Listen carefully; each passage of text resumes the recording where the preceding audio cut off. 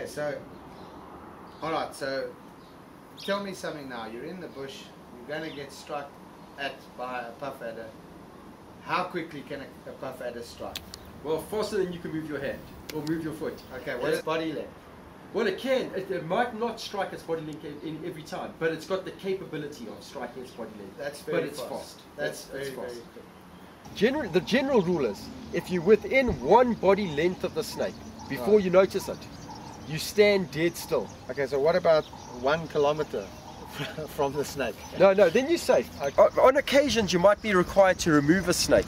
Right. In this case, the safest way again is to not get within striking distance of the snake with parts of your body. Which is 1 body length away. Yeah. So you'll get a long stick, right, a rubbish bin, or a bucket. Right. Lay it down. Right. I can now safely remove him and release him in a safe place. And put the lid back. Right, great.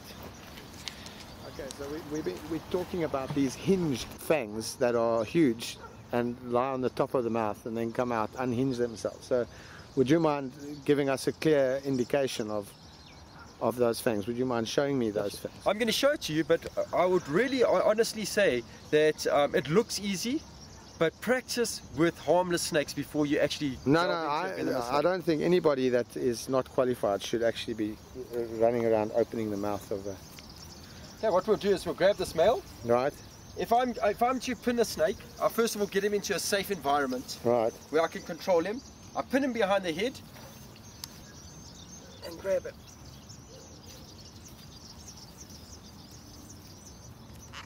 Okay, now the snake can actually get injured here, so you've got to support its weight. Right. Okay, you fine. Close up here. Yeah, you fine there. And let's just see his fang. This is, by the way, this is one time where a non-spitting snake can actually spit a person in the eye. Okay, because you can flick venom. If he swings those fangs around, spraying venom, I can actually get it in my... Just like it happened there. Yeah, I got it in my mouth. Now, the reason why I want to show you something here, so it's actually safer to wear glasses. Right. There's actually 2 fangs here. Right. He's actually about to shed one fang. And I see... If I could just get this meaty flesh off the sheath, off his fang, you'll actually see... Oh, there's his fang. Yeah, I see that. Jeez, that's a big fang. They're massive fangs. Robert, can you just come grab his tail? It's about to fall off here. And just tuck it in underneath my arm again. Thank you. There's his fang. Yeah, we see that. So you can see how massive that is. Yeah, now that fang's big enough and strong enough to go through soft leather. Yeah, sure.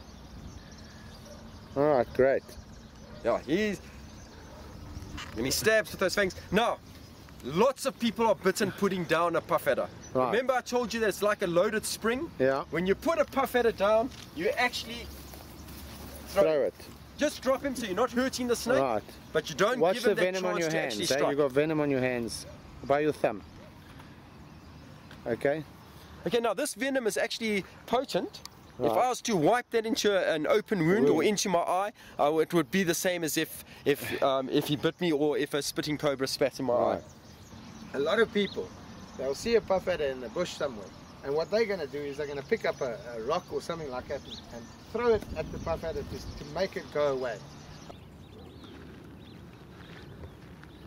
And this is, I mean, first of all, from an ethical point of view, why would you do that to an animal? Why would you go and throw something at an animal? It will hurt the animal. If it hits the snake, it's going to hurt the animal. But really, what good are you doing? Are you doing any good at all by throwing a stone at a puffadder? I would say no. Like you say, you could injure that animal. Would you throw it at a The real reason you're throwing something at is because you don't know what you're doing. You have no idea what you're doing. Yeah, I would assume so. Okay, but it happens, Clive. Yeah, people do that. They do that, or they go and take a shotgun and shoot it because it's sitting in the middle of a field somewhere and it's in the environment. Yeah.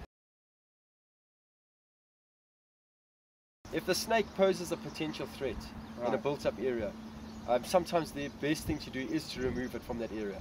Okay. If it's out in the bush, there is no real reason to pick it up and move it. Move it, that's right. Leave it in its environment. The chances of it ever biting somebody is next to nothing. Right, right.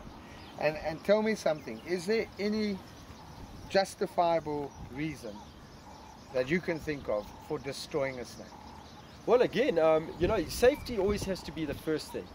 if there's no safe way of controlling the snake and removing it, sometimes destroying the snake can be the only alternative. Okay, but So that really is not a normal option. well, can I just, one of our slogans at Hanyani is, don't kill snakes, learn about them. That's right. Anybody can be trained. Anybody can learn the skills of handling snakes. But again, don't put yourself at unnecessary risk. Right. If you know how to do it, do it. If you don't, Okay. So a calculated risk is when the odds are in your favor. yes, and of not getting bitten. An unnecessary risk is when the odds are stacked in the snake's favor. Yeah. Absolutely.